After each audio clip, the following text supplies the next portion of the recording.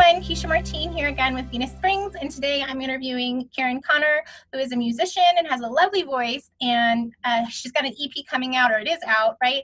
Finding Solace, and she's going to share her beautiful voice with us to get us started, and then we're going to just kind of talk a little bit about her music and the importance of creativity and mental health. Thank you, Kesha, so much for having me. Yeah, so I thought I would just share a little song that I recently wrote around Thanksgiving. It's called Thankful to Be Alive, just to give you an idea of you know, how I write music and how I interpret it and how I want to help others with it. So I'm just gonna sing a little a cappella here. Yeah, it's called Thankful to Be Alive. I'm thankful to be alive, so grateful to have love by my side. Through this year of tears and fears, I've grown and I've survived. I'm thankful to be alive, so grateful for this life. Wow, I got goosebumps. Oh. It's always a little scary to sing it, you know, a cappella, because I'm not quite. Oh, you've got a gorgeous voice. It's beautiful. And I just hope that whoever's listening will check out your work and hopefully find some solace with whatever they're going through. So would you mind telling whoever's watching a little bit about what inspires you and a little bit about finding solace? Yeah, so like Kesha said, my name is Karent Conner. I am an independent online musician. And I have been, you know, kind of in the music world most of my life singing. So a few years ago, I decided to start pursuing online music only. So, and hopefully that'll branch out into, you know, to something more, but that's where my focus is right now. And like I said, I've always, you know, been in the music world. Sorry if you can hear my bird in the background. He wants to be a part of the interview, that's fine. Yeah, speaking of singing, she likes to sing, and so I'm in my music room right now, and so she enjoys hearing the music and all that stuff. But anyway, I come from a family of musicians. My dad was a musician, and I feel it's just kind of in my blood and who I am. I know that without music and writing songs, I feel pretty empty and not very fulfilled. Mm-hmm. So I write music. I really am into, you know, the meaning of lyrics and having some purposeful lyrics. So I usually start out writing song lyrics just kind of based on my feelings. So if I am struggling with something, which we all do, and I struggle constantly, especially with anxiety and just, you know, just processing the world around me and my own life situations and the life situations of others. So I just, as a way to just process those emotions and those feelings and whatever I'm going through, I just will start singing, you know, wherever I am, and just kind of come up with a melody, and the lyrics just kind of start flowing out. And usually we'll record it like on a voice memo and just kind of work through it that way. And then I figure out the chords on the piano, and I kind of go from there. So the lyrics are a big, important thing for me. Mm-hmm. And because I'm able to, you know, work through what I'm feeling inside, or I don't even really understand what I'm feeling, mm-hmm. just singing it out and just trying to put words to it really just helps me to process that. So yeah, and that's part of the reason why I wanted to interview you, is because, you know, I believe that creativity and music and art can really help people in the therapeutic process kind of just sort through their feelings and, you know, kind of piece together, make connections, you know, through song or lyrics and such. And so I thought it would be really cool to talk to you about that, to see like how that looked for you in your journey and whatnot. Yeah, so I guess I'll start with this song here. I'm thankful to be alive. So what inspires me to write music is just like everyday life experiences, just whatever I'm feeling and needing to process. So thankful to be alive was just kind of, you know, I just think of what's happening and how I'm feeling and just kind of let that flow out of me with the lyrics.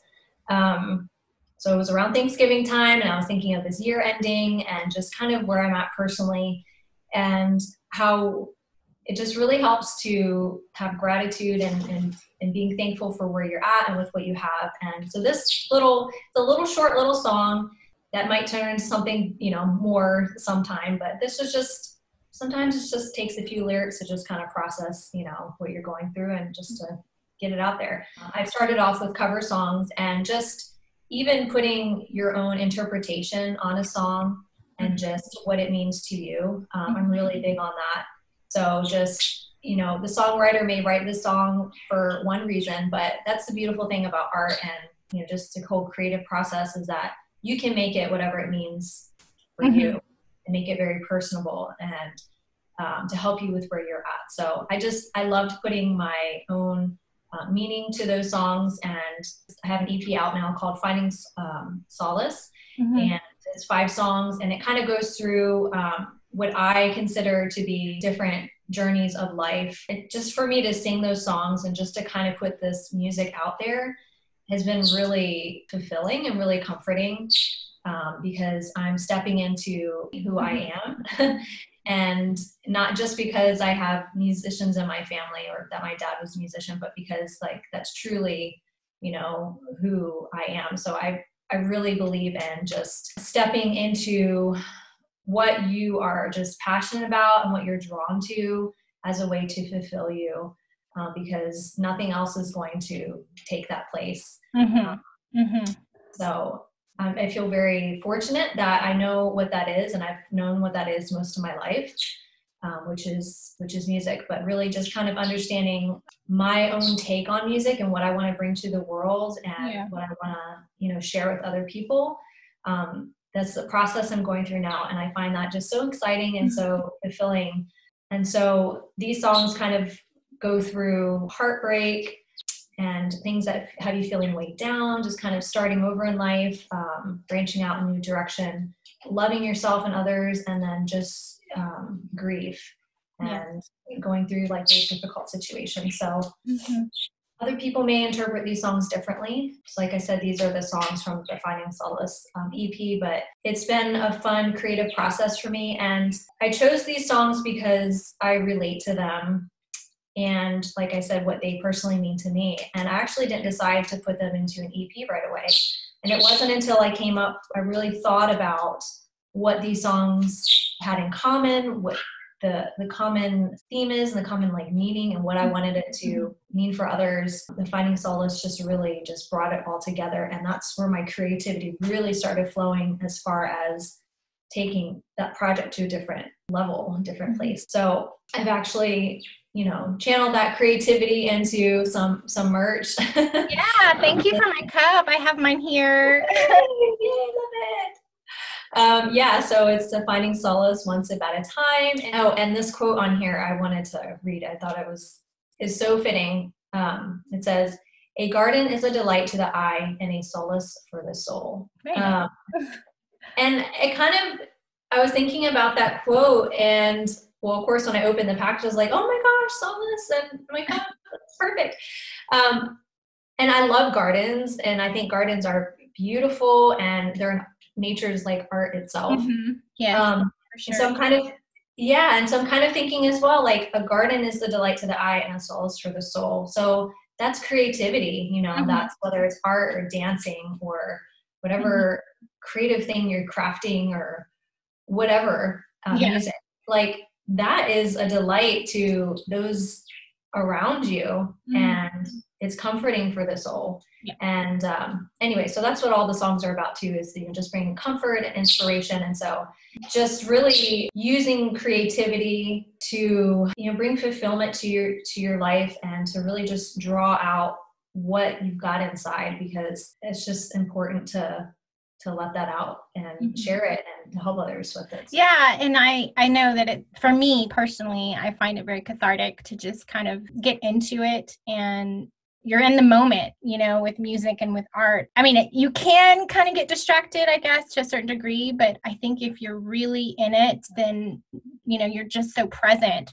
And I think that can really help with anxiety and also just make connections and process your feelings better. And so I always encourage that as a therapist. Like, if you have an outlet, great, use that. Try to find a way to use it in therapy. And if not, like, being open to finding one. And so I was curious, you know, as I was listening to you speak, I was curious if there's like an interpretation that you're hoping your listeners will receive when they listen to your music.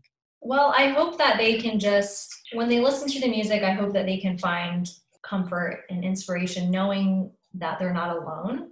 Mm-hmm. And that's why lyrics are so important to me. I've, growing up and listening to songs, that's what's really drawn me to music as well, is that, oh my gosh, I feel so understood and validated with my feelings. Mm-hmm. And that's been very therapeutic and just so helpful. Like to know that I'm not alone, mm-hmm. or even just hearing just the music of this song and it just touches a part of your soul that like the words can't even touch. I just love it. It's just so comforting, and in your soul and your spirit, like you interpret it the way that you need to for what you're going through. Mm-hmm. And so I would just encourage anyone who's listening to music of any, sort, whatever style of music, genre of music that speaks to you, just, let it do what it needs to do. That's what music is there for, I think. And there's a quote, music is my therapist, which I know, like, you need to seek professional help if you need it, for sure. Yeah, but in between those sessions, absolutely.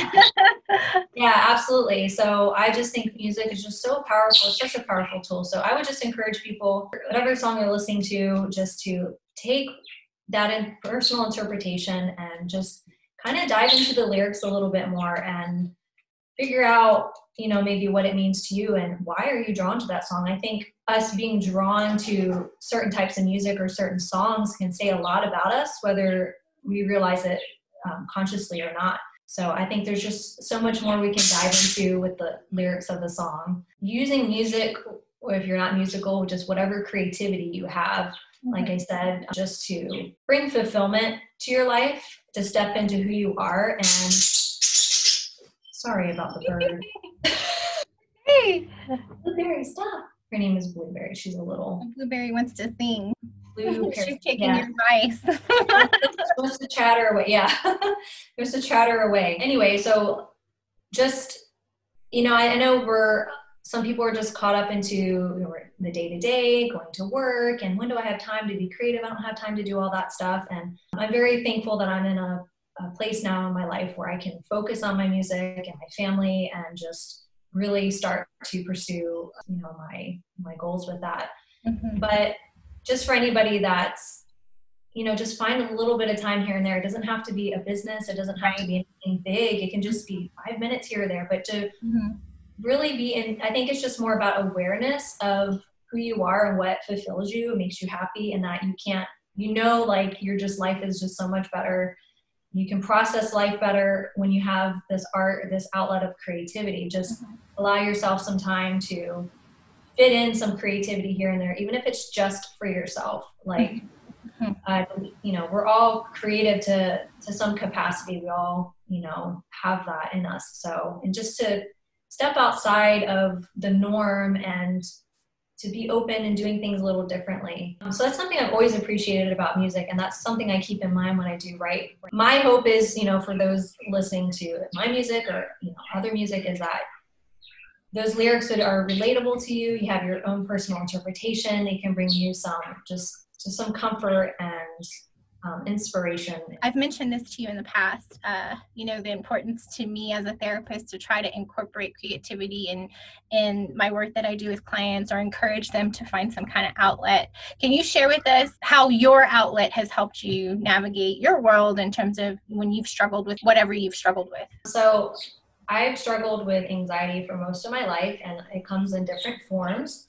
I've also struggled with depression, but anxiety is definitely a big one. And I noticed part of that anxiety is just from not being fulfilled and with what I'm doing, and really being true to myself, and having the confidence in who I am. So with me doing my music, that's my creative outlet. And so I feel my anxiety is definitely eased up a lot when I am just singing, a song like that. Like that song came to me when I was giving my son a bath, and I was just standing in the bathroom, just contemplating, about life. So just having that as a creative outlet is just to sing it through and just to get it out is just so, therapeutic.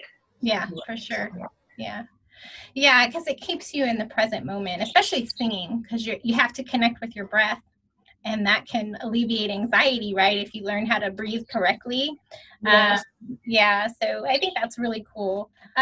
Okay, so Karen, can you tell me maybe who inspired you or encouraged you in some way? Because I know my husband does that for me, even my daughter. I'll feel stuck about something, or I'll just kind of be in a funk, and they'll say something or we'll talk about something, and I'm like, oh, and I'm just sparked again, and I, can just kind of find my center again. Having people around you that believe in what you're doing, even when you don't see it. I think that's so helpful. I know not everybody has that, but I also think that that's where therapy can help. So like if people don't have that source of support, having a good relationship with your therapist, I think can help a lot with that, helping you see things and look at yourself in a healthier way so that you can be fulfilled and you can move forward and you can take those big risks of, stepping into who you are. Yeah, absolutely. And just having an objective, perspective on that, outside perspective really helps. Well, I would say my dad was really my biggest supporter and encourager. He really believed in me and my music. That definitely has helped me as I started pursuing music to just really step into that. And I always think of his encouraging words, still live inside of me and in my heart. So I use him as a lot of inspiration as well. But I also, for me, I find a lot of inspiration from a community of other musicians that I'm involved with. I'm in an online music program, and we have Facebook groups that I'm a part of, and I actually help moderate those groups. But just in seeing all their successes and what they're doing, and just having people around you that understand your struggles and that you can, relate to, are really inspiring. And just I love listening to podcasts and just certain people that, are really growing personally, just taking in what they're saying, and, personal growth has been really helpful. So I guess being my own support as well is learning to find your center for sure. Yeah, learning to find my center. And just if I'm feeling stuck, I'll turn on a podcast. Again, it's kind of like talking to knowing who you can talk to for what you need. So listening to a certain podcast based on how I'm feeling, like, okay, I need to be encouraged in this area of my life or that area. That's been really helpful. Are there any particular ones that you would recommend for aspiring musicians or people that might feel like they want to do it, but they can't do it or hesitant? Oh, yeah. Well, I definitely would recommend the Savvy Musician Academy. That's the online musician course that I'm a part of. I've been a student for a few years, and I work kind of alongside them as a moderator for their groups, and I've been really involved in their programs and helping them out with different projects. But they have a podcast as well. They've recently stopped creating new episodes, but there are, I believe there are over 100 episodes on there with a lot of great information. Well, they talk a lot about, mindset and stuff like that too, and personal growth. So for any musicians out there, I highly recommend the Savvy Musician Academy. And as far as needing inspiration, if you're trying to grow a business or, use your art and creativity as a business, I would recommend the Perfectionism Project with Sam Laura Brown. She's really helped shift my perspective on what perfectionism is and how to work through it.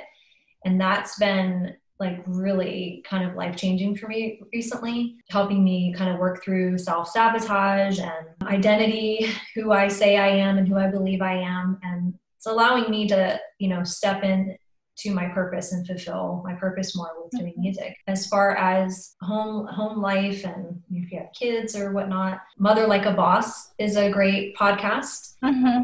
And The Purpose Show is another great podcast as far as kind of motherhood type of things. Okay, very cool. So if you don't mind, when we wrap up here, if you wouldn't mind sending me those so that I can put that in the description when I post this, I think it could be helpful for some people out there. So I have another question. Is there any particular way that if someone's listening and they like your music or they want to be a part of something, in what way might they be able to support you? Sure. I'm on Facebook and Instagram. My handle is at Karent Conner Music.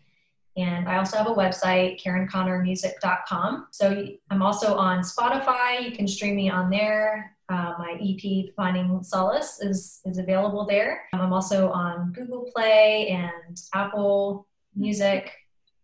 I'm trying to think of the other one, but there's a couple of stores and Spotify. So whichever, platform that you use of those, you can find me there. And if you'd love to support me, you could certainly find me on Spotify and add me to a playlist. That supports me as well if you want to support me kind of more directly. Going to my shop from my website, KarentConnerMusic.com, there's a shop button. And I have my physical EP up there, my digital EP. Yeah, those are ways that would be, greatly supported. And if anything, if you just want to, get on Facebook or Instagram and just say hi to me and, share anything that you like, that's really supportive as well. I also have an email list you can access through my website. And I'll be doing a subscriber-only Christmas concert coming up here. Oh, how exciting. That sounds like fun. Yeah, I know connection is important for your mental health, and music is as well. So I really want to try to do more of that, especially, this year as things are ending, just to kind of bring some extra cheer and yeah. I really appreciate you taking time from your Saturday to just speak with me and hopefully offer some people out there some words of encouragement, maybe even some inspiration to find themselves and maybe even look for a creative outlet for themselves. So thank you so much for being here with me today, and I'm sure we'll talk soon. Yes, absolutely. Thank you so much, Kesha. My pleasure. Take care. You too. Thanks. Bye. Bye-bye.